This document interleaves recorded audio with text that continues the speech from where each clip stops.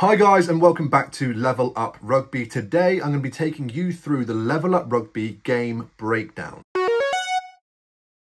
So the Level Up Rugby game breakdown looks something like this. It's a pyramid, as you can see, a nice triangle shape, and with any pyramid you have to start at the foundations, the very bottom of the pyramid. And for any game, that starts with functional ability. The term functional ability relates to any kind of movement. If you can't move, then you can't play the game. So that's why you have to take care of your functional ability first. It can consist of speed, agility, quickness, strength, power, explosiveness. All those words you typically find in the gym have to be taken care of first before you can begin to play any game. That's what the foundation of the Level Up Rugby game breakdown is built upon. Once you've taken care of your functional ability, your ability to move, to run, to sprint, to change direction, to be explosive, to push, to pull, all those different kinds of movements, including your physical fitness, aerobic capacity, etc., then you can begin to move on to your technical ability. Now, this relates to any skills involved in your game. For example, in rugby, that relates to your catch, pass, kick, high ball, footwork ability, that technical side of it in terms of what step you're using when, line out lifting, scrummaging, rucking, tackling. All of those things are skills and it's your technical ability. And now that technical ability is what holds together everything on top of it. Like we say, we're working through the pyramid, working our way up. Without the functional ability, you can't move. But once you've worked on that and have some degree of ability to move, depending on the level that you're playing at, the functional ability can take a little bit of a backseat if you're working at a lower level where your technical ability might be prioritized. But once you've got that functional ability to move in whatever way your level of competition requires, then it's time to focus on your technical ability, which holds together everything on top of it, which is next, your tactical ability. Whatever game you're playing, your tactical ability takes place inside of one phase and is what you do because of what you know. It involves a little bit of analysis on the run in the moment rather than preliminarily. So for example, in rugby, your tactical ability in the micro sense would be executing 2v1s, 3v2s, 4v3s, etc., etc. And the macro tactical ability would be your strike moves. So your unders and overs, your play off 12, dummy switch pop, shoulder ball, all these different moves, that's your macro tactical ability. So going back down the pyramid, there's no point having tactics if you can't physically move. You've got to cross that box first before you move on to the next step. So now you can move relative to the level of competition you're playing the game at. You can then begin to focus on your technical ability. Again, there's no point having a tactical understanding or ability without being able to catch past the ball. There's no point having strike moves or being able to understand how to operate a 2-on-1 or a 3v2 if you can't move or catch pass.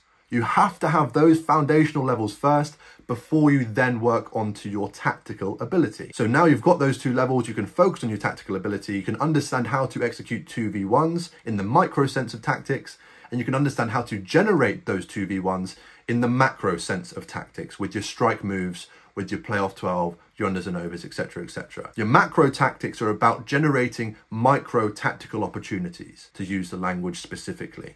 So you're going to create a 2v1 through the use of a dummy switch pop, through the use of a play off 12. So for example, you'll have the macro tactic of a play off 12, but involved in that is the decision making of the 2v1 of the two defenders in front of you. If I'm the 12, I'm either going to play short or I'm going to play out the back, depending on the context in front of me, the micro tactic. So there's no point having a macro tactical understanding of this move we're running if I don't understand the micro tactics of how to engage the defender, who I'm engaging and why I'm engaging them. So yes, you need to have both the micro and the macro element of tactics. Once you've taken care of all of that, you can then move on to your strategical ability. Your strategical ability takes place over multiple phases rather than just within one phase. Your strategy is what you are as a team and how you want to play in a macro sense, and then the micro sense is how you deploy systems and shapes to appease that macro style of play. It's what you do in spite of what you know to generate tactical opportunities. So your micro strategy will be your attacking shape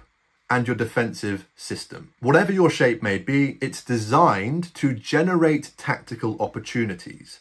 It's designed to create chances where you can deploy tactics such as a play-off 12, an unders and overs, and then execute those macro tactics with micro tactical understanding and ability. So your strategical ability is designed to generate tactical opportunities to exploit. It's the shape you use in spite of what the defense may be doing to impose yourself on the defense. So in that sense, strategy is very proactive. It's what you do to impose yourself on the opposition. Whereas tactics are very reactive. It's what you're doing because of what you see going on in front of you. Your strategy generates opportunities for you then to respond to with your tactics. Hope that makes sense. Your macro strategy is the broad, endearing way that you want to play the game. In rugby, there's different ways of playing the game broadly. You can be an expansive team and try to move the ball like Japan, for example. Or you can be a very kick-based, defensive-oriented team like South Africa, say. Alternatively, you could be a very physical-dominated team like England who try to bully teams. Or, for example, you could be a very technical-based team like Australia who like to deploy strike moves, etc., and really trying to manipulate the defense. Typically, that's what they're known for. Your macro strategy is your brand identity. In the Premiership, for example, Bristol will have a very flary attacking macro strategy, and therefore, cascading down, their micro strategy will relate to that. So they'll have an attacking system which looks to be able to move the ball like that. They'll have more players spread across the field, for example, maybe with a 2-2-2-2 formation, looking to play the ball around and attack different spaces. Harlequins have a very attacking style of rugby in their macro strategy. They're looking to move the ball around to manipulate defenders and play exciting rugby. That's their brand. Their micro strategy relates to that by giving themselves a formation that allows them to move the ball. They have a lot of one-out forward runners, so they can pull the ball out the back and really move the ball around the pitch without sliding too much and whilst they're still engaging defenders. So their shape, their micro strategy, relates to their macro strategy. Their macro strategy is their style of play. Their micro strategy is how they go about doing that, which then creates tactical opportunities, which you then exploit with your strike moves and your 2v1 understanding and execution. So that's how it relates to rugby. You have your macro strategical understanding of the style of rugby you want to play, which then influences, moving down the pyramid, your micro strategical ability, which is your attacking shape and your defensive system. Once you've decided on that, whether that's a outside press defense, an inside press defense, a soft defense or a hard defense, or whether it's a 1-3-3-1 shape or a 2-4-2 shape or a 2-2-2-2 shape, whatever it may end up being, that will then influence your tactics. Your tactics are generated by your strategy to then exploit those opportunities that are created. So for example, you have your 1-3-3-1 shape. So you know that you'll be running an unders and overs with that lead forward, the tip runner and the 10 out the back. Then once you're through that shape, you need to understand how to execute a 2v1, a 3v2. So there again, you have a tactical situation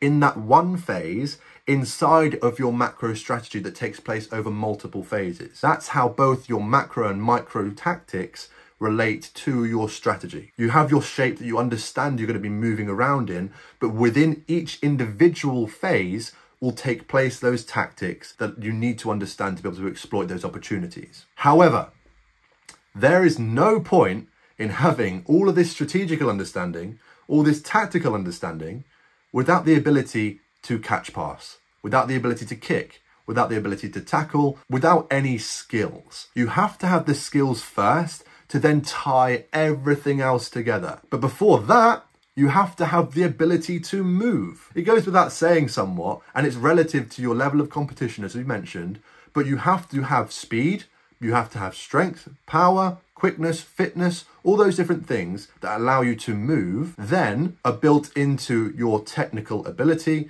which allows all the tactics, all the strategy to be tied together. You have to look after those technical things first before you then even start to consider your tactical understanding and your strategical understanding. So that's how the pyramid works. You have to start at the bottom and then work your way up very slowly, making sure that you continue to develop your functional ability, making sure that you're staying on top of your technical ability so that then the team as a whole can tactically operate and strategically start to impose themselves on their opposition.